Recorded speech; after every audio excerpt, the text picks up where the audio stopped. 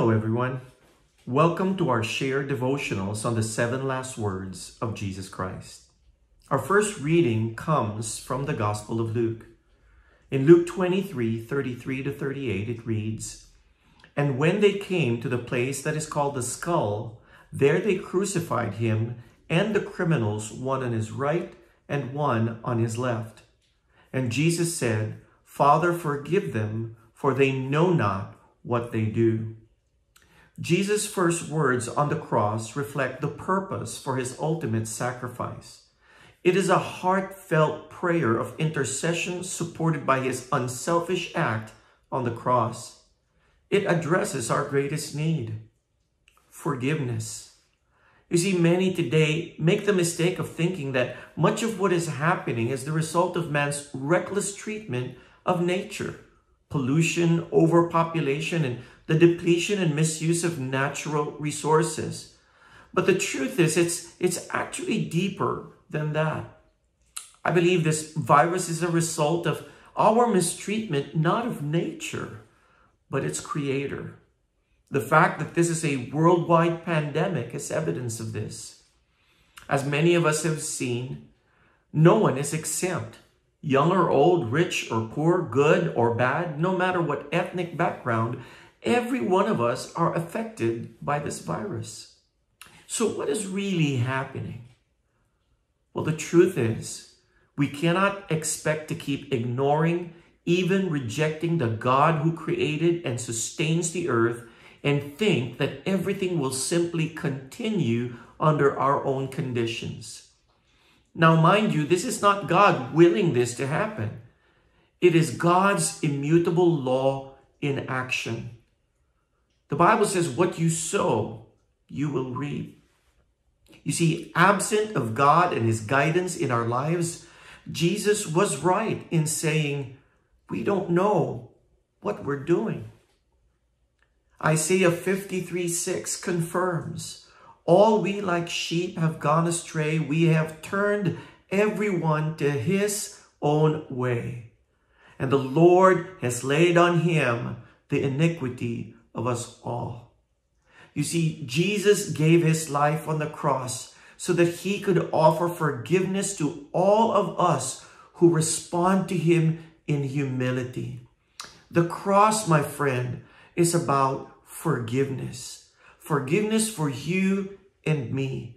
The restoration of our broken relationship with God through the sacrifice of Jesus Christ on the cross. Now, how can we receive this forgiveness?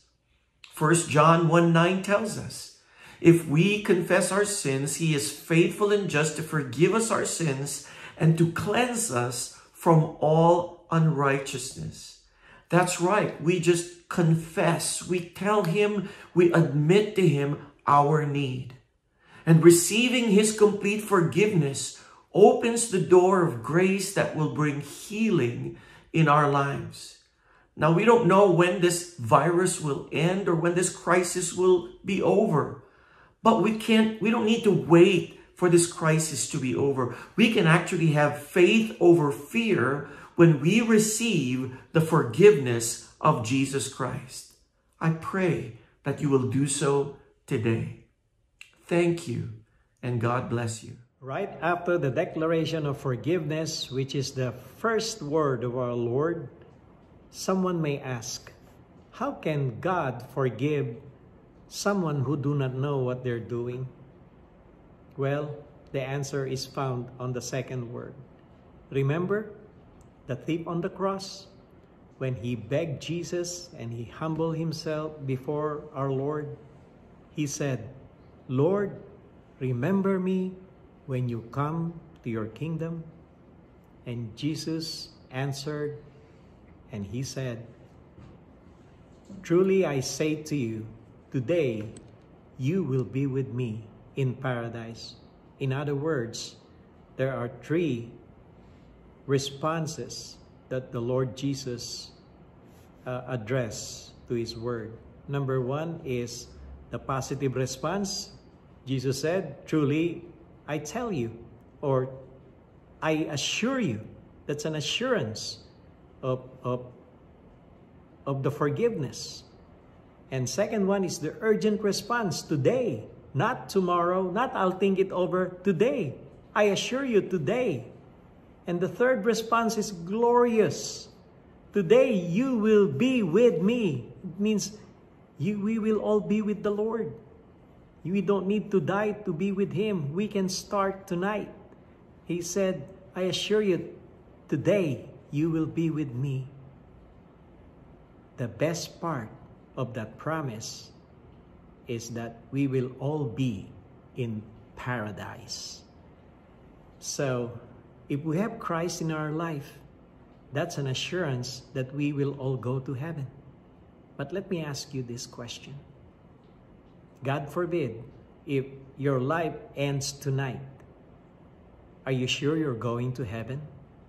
If that question still a question behind your mind, well, we have the answer. We just need to humble ourselves and sincere prayer of repentance.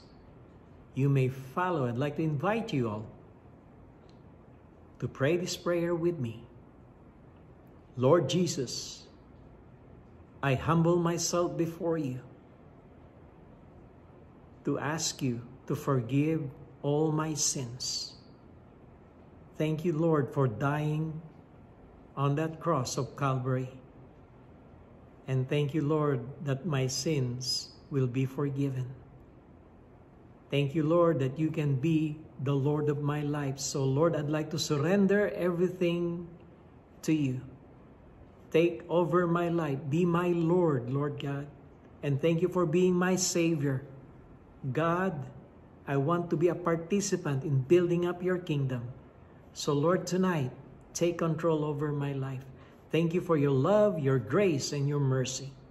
Thank you for the peace that transcends all understanding. Thank you, God, for being with me. In Jesus' name, amen. Isn't he great? Yes, amen. I have special favoritism towards him. He's my god brother. But that song just brings about, a great lead into this word, this third word. Excuse me. So it says that as he's hanging from that cross, it says that he said, "Woman, behold your son," and then to John, "Behold your mother." For those of you who are a part of my congregation, you know that I like to tell stories. So if you would please humor me. Picture this. So Mary is older now. The years have passed. She's no longer that teenager who had this son through the Immaculate Conception. She's probably got gray hair.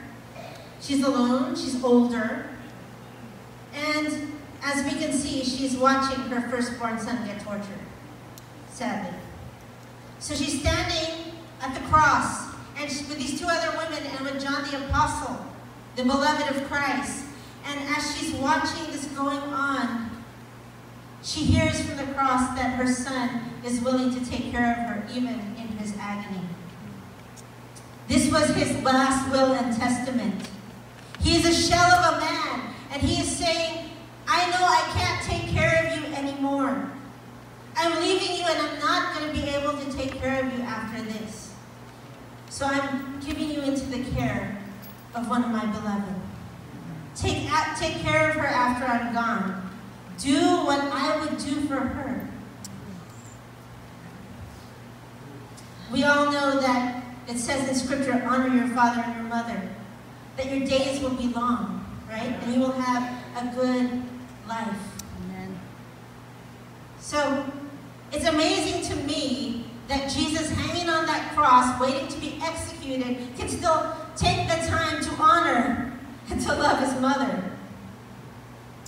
Because he can't say, Mom, when I get off this cross, we'll go on vacation. Mom, in a week or two, we'll take that trip you wanted. It's not going to happen. Right? Yes. You want to know what the truth is here? Although Jesus was about the business of saving the world, he was not too busy to think about his parents. Again, here's some applications tonight. I know that there are some of you who are note takers, so feel free to take this down. Number 1, no one is ever discharged from that sacred obligation. Our Lord has left a pattern for us to see that even though we are in the business of ministering to others, we must be committed to taking care of not just our physical parents. I know some of us, they're no longer with us. But find some spiritual parents in your life. People who can mentor you, who can raise you up. Number 2, when you can't do anything else for the people around you, just tell them I love you. That's what Jesus did. He was selfless enough through all that blood, through all that gore, to say, Mom, I love you so much that I want you to still be taken care of. Amazing, huh? How many times do we, from the perspective of kids, how many times do we feel that we don't have enough time to spend? And yet, he really was running out of time, and he still fulfilled the obligation. And finally, no matter what you do in this life, you can hardly be considered a success if in your climb to success, you forget honor your father and your mother, that your days will be long.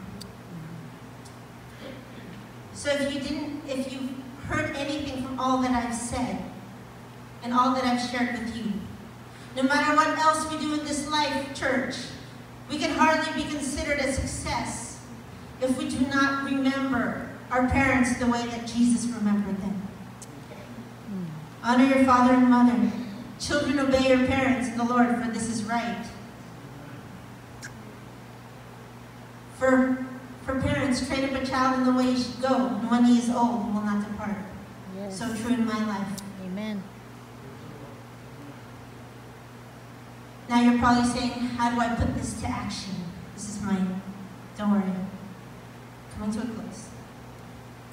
So if we want to take this to heart, and your parents are still around, just spend time with them. Go to them. Tell them that you love them. Make a phone call. Write a note. Say, I love you.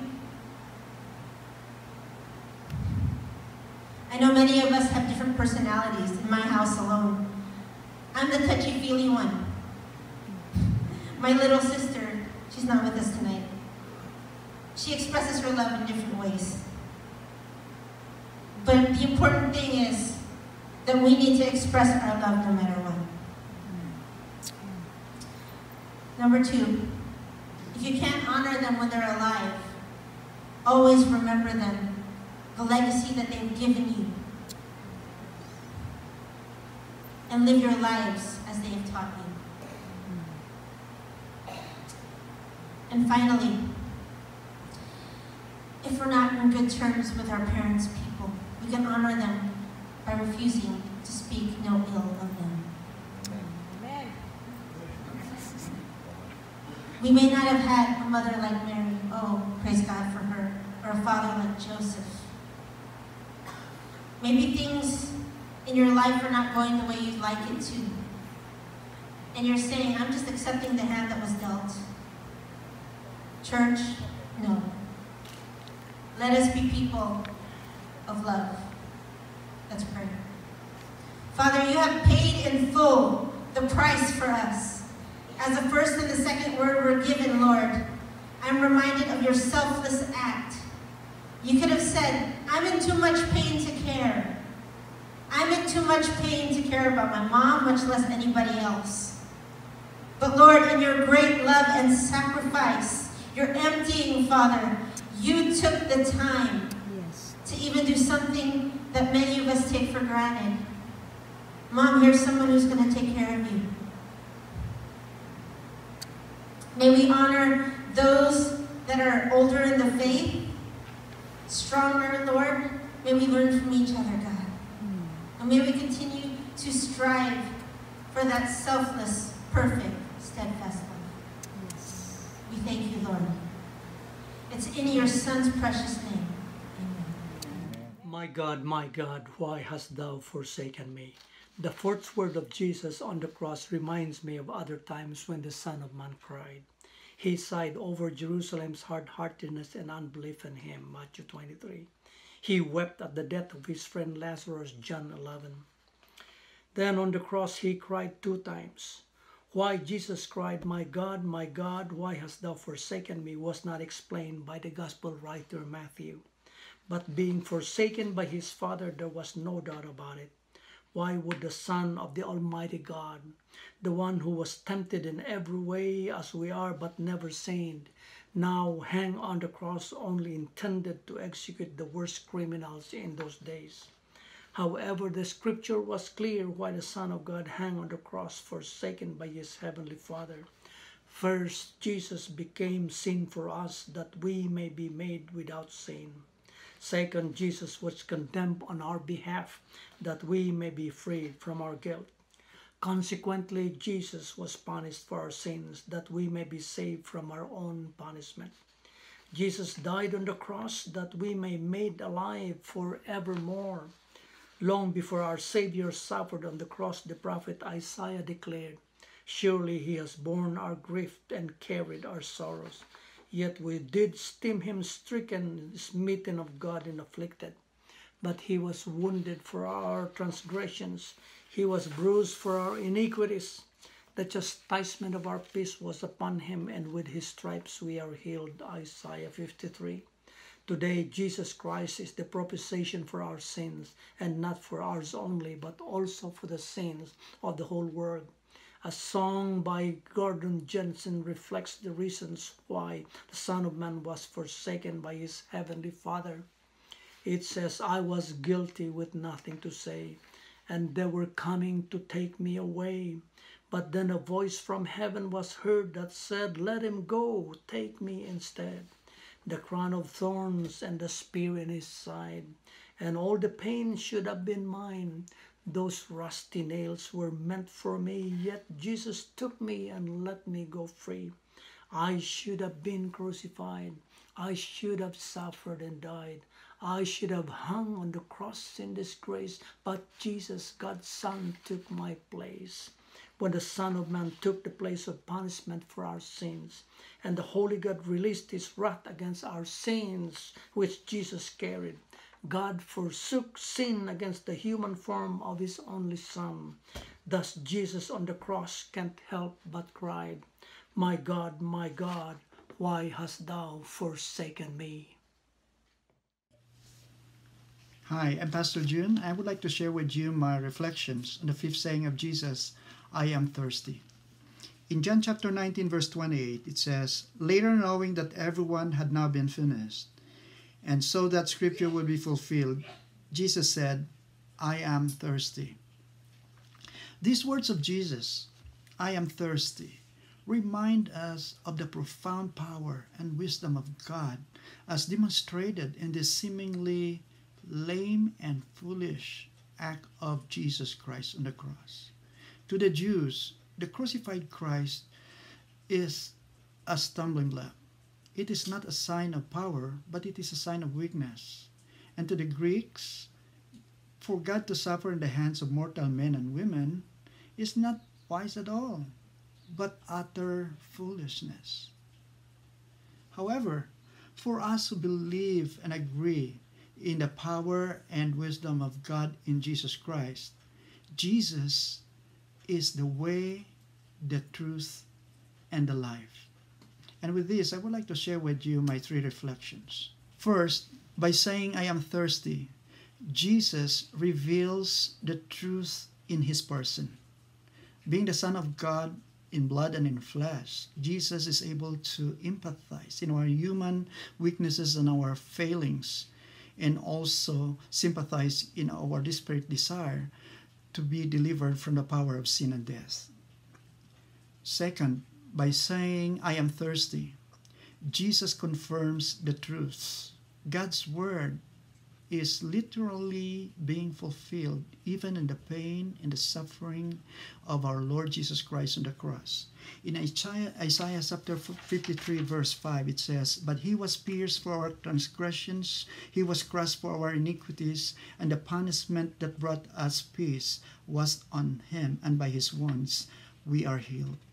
Lastly, by saying, "I am thirsty," Jesus offers life to those who thirst for him.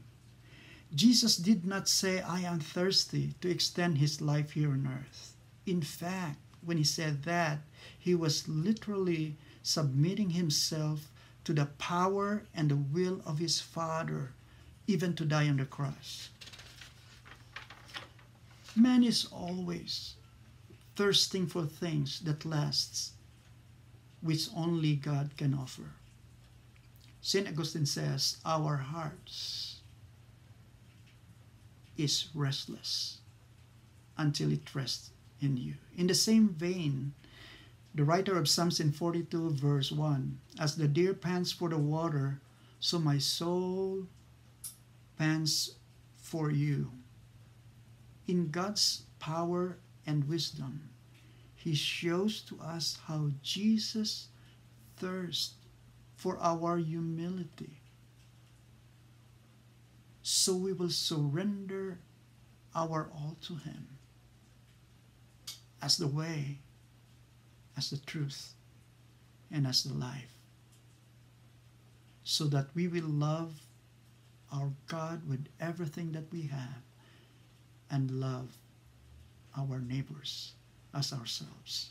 Thank you for joining us in this time of celebration and reflection as we look back on the 7 last words of the Lord Jesus Christ that he said as a fulfillment of his mission and also a fulfillment of his plan for the world. It is so meaningful that we are doing this in this way so that we can reach to you and reach out many people at this at least very unusual time. Brothers and sisters, this 6th word, it is finished. Let me give you the full context, the whole verse or passage of this particular word so that we can at least better understand what it meant and what the Lord would like us to understand. The passage is found in John chapter 19, says, "A jar of wine vinegar was there, so they soaked a sponge in it, put a sponge on a stalk of a hyssop plant, and lifted up to Jesus' lips. When he had received the drink, he said, 'It is finished.' With that, he bowed his head and gave up his spirit." And let me offer this reflection so that at least we will see as God has been leading us, we will see what God would like us to understand. Probably the Lord has a different insight or special insight to you at this time. By the way, the provision of vinegar was believed to be both a sign of mockery and it's also a way of inducing further pain. As Jesus was at the point of his death, ready and willing to give up his spirit, his all, he was given that particular wine vinegar drink. It was not meant to relieve his pain.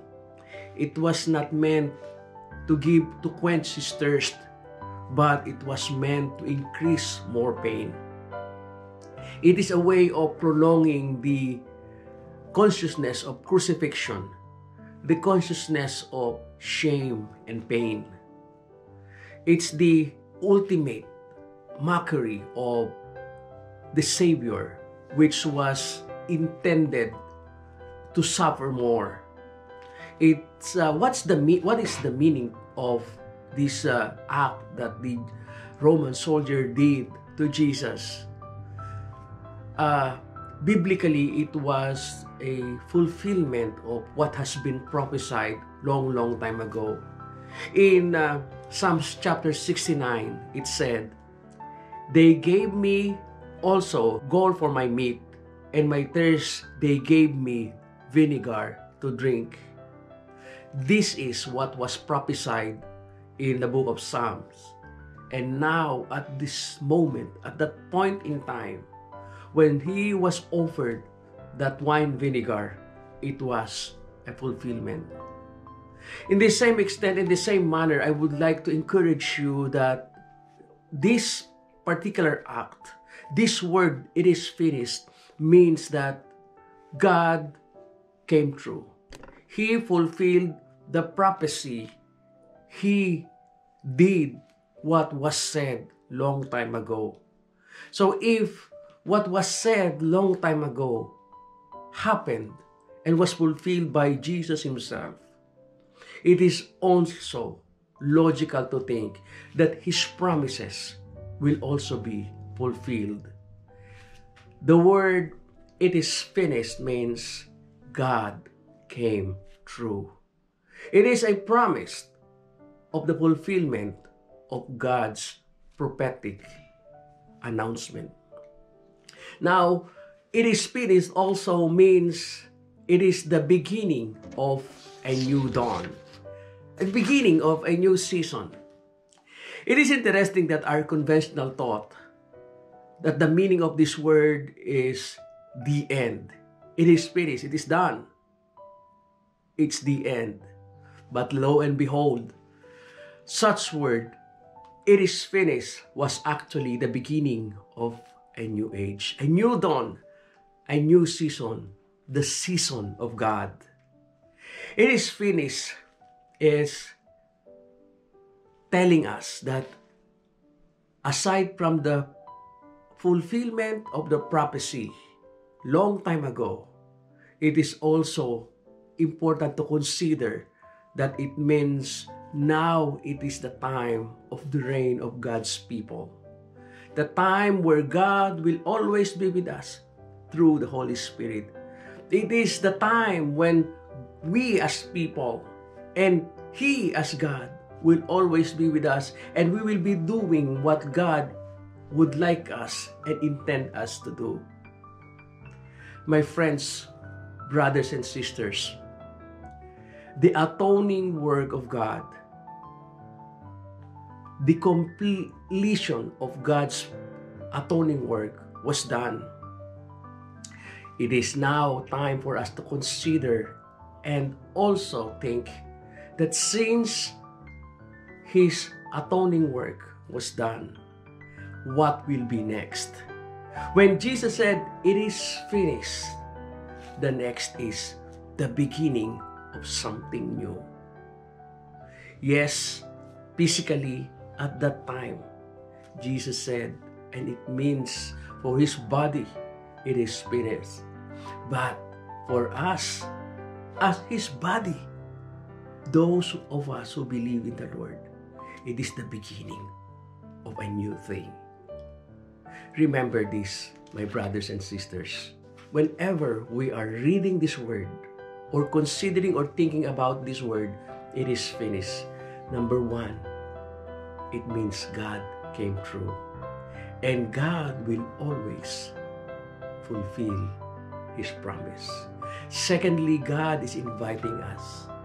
Since He has done the atoning work, He is inviting us to the new season, the season of God. It is finished. God fulfilled His mission, His work. It is now our beginning, the beginning of a new work.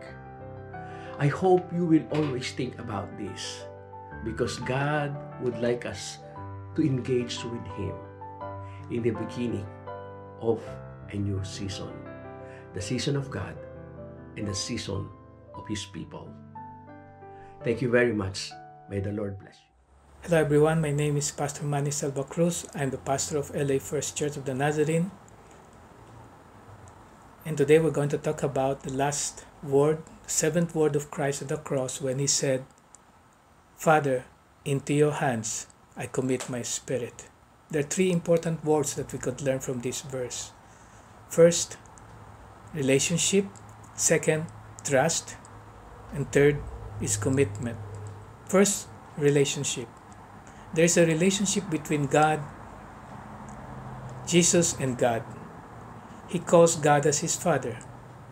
And Jesus is the only begotten Son of God. There is closeness, there is unity, there is love, there is harmony between the two. You see, we have relationship with our family members, the father, the wife, the children. That relationship is important.